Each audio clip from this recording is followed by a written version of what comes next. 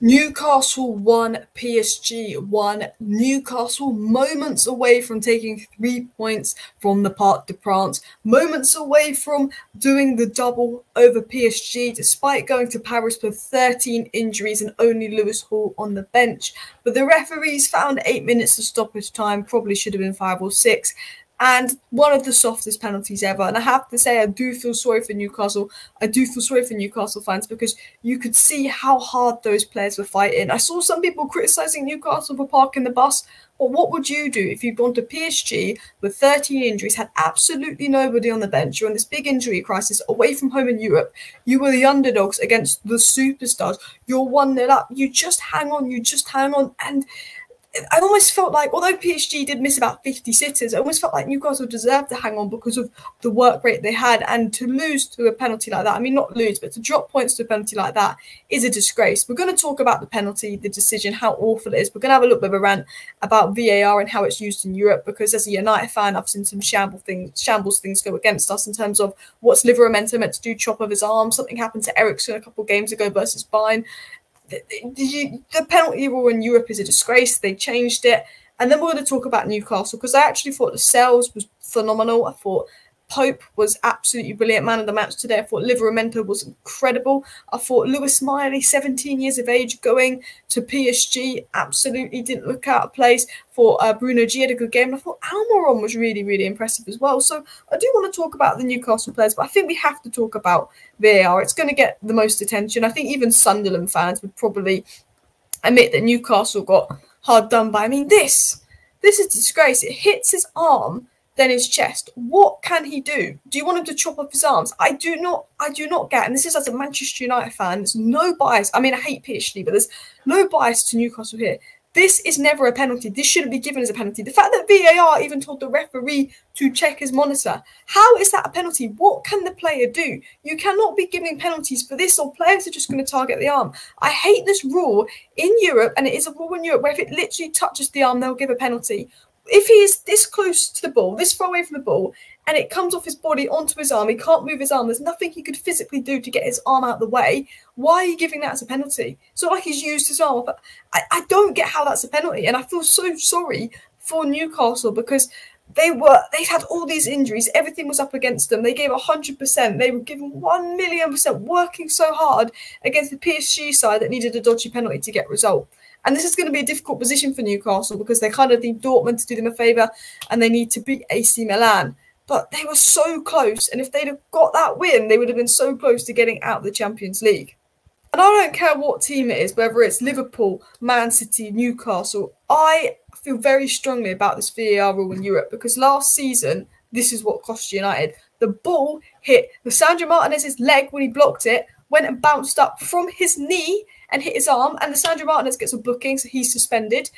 And they got a penalty against Man United. And we saw Eriksen versus Bayern Munich as a Manchester United fan.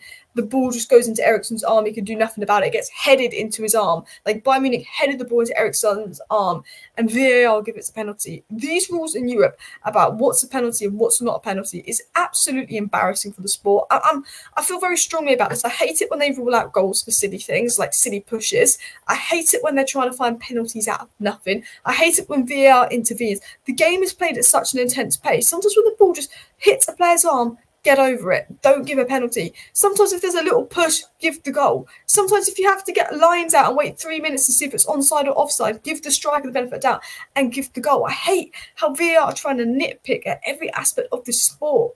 I feel like they're trying too hard to nitpick, ruin every aspect of the sport, and I feel really, really strongly about it. I'm fed up with VAR.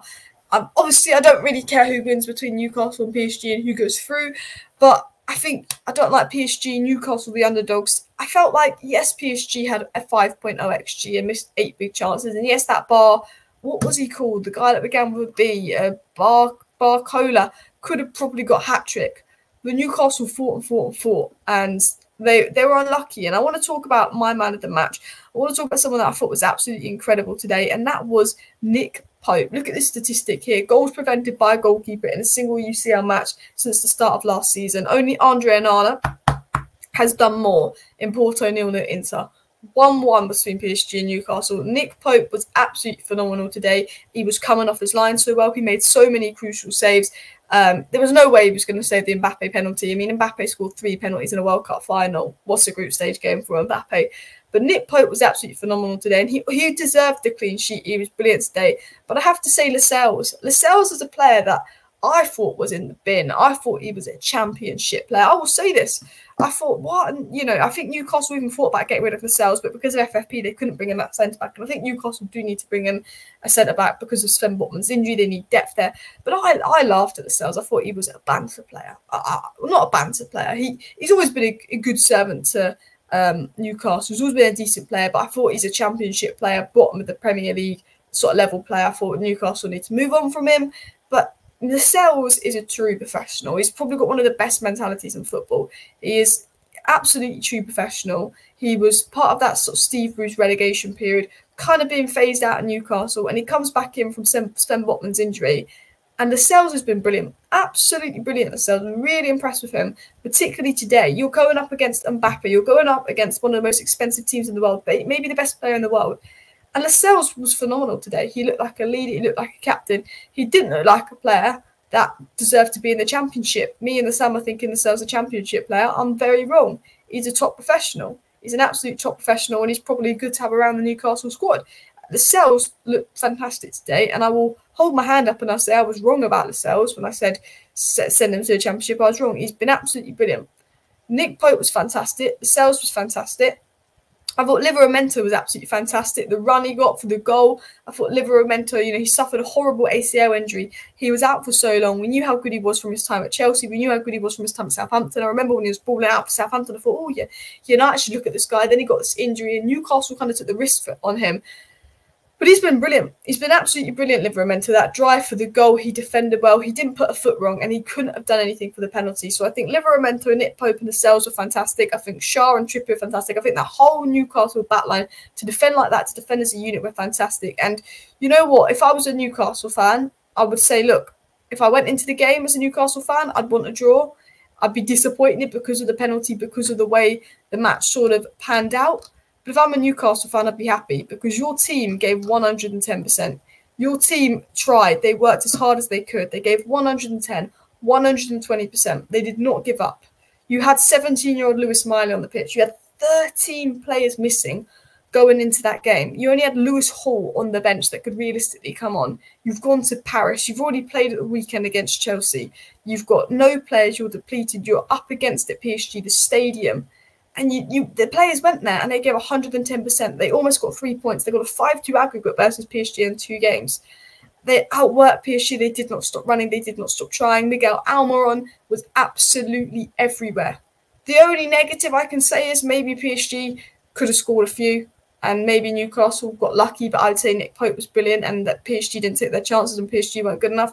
You could maybe be critical of Isak in the second half. His ability to keep the ball and hold up the ball in the second half was poor, but I will say, if they had Callum Wilson, it'd be a bit different. I think Isak's a fantastic player, but hold up, strength needs to work on. But I know Isak's come back from a long injury. He probably shouldn't be playing 2 times a week, but Newcastle haven't got a choice. I think maybe that's the only criticism. Maybe Isak looked a little bit lazy in the second half, but what could Newcastle do? They couldn't take him off. He's just come back from an injury. Newcastle went into that game giving 110%. They were trying. They were giving everything. Nick Pope, Almiron, Lascelles, Livramento were absolutely phenomenal. They were pressing well. They were working well. The only negative you can say is, look, they were pinned back that last 30 minutes. They were holding on for dear life that last 30 minutes. They couldn't keep a hold of the ball. But what was Eddie Howe meant to do? They had to park the bus. They were 1-0 up. They had all these injuries. They couldn't make a substitution. They had to park the bus. PSG had about £1 billion on the bench.